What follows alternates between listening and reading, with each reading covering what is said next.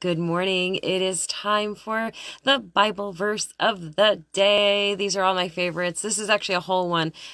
This is actually a psalm we're going to be doing, and it's my first favorite because it was the first sermon I watched from Solid Rock at Market Common, and it just opened my heart and opened my mind and my eyes to all of this beauty that is our Christian faith.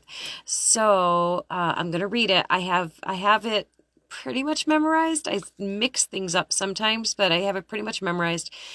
But I don't want to mess up, so I'm going to read it to you. Okay? You ready? Here we go. Psalm 23. The Lord is my shepherd, I shall not want. He makes me lie down in green pastures. He leads me beside the still waters. He restores my soul.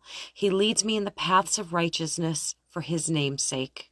Yea, though I walk through the valley of the shadow of death, I will fear no evil, for you are with me. Thy rod and thy staff, they comfort me. You prepare a table before me in the presence of my enemies. You anoint my head with oil. My cup runs over.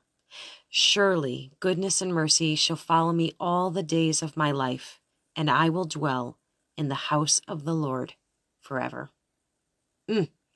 That is actually my courage prayer, I guess. That's the one. Anytime I get a little anxious or I get a little overwhelmed with anything, I recite that one just over and over again until I calm down. So when, of course, everybody gets anxious. When you do, try that one. Just say it over in your head or out loud, whatever. It's like amazing. See you tomorrow.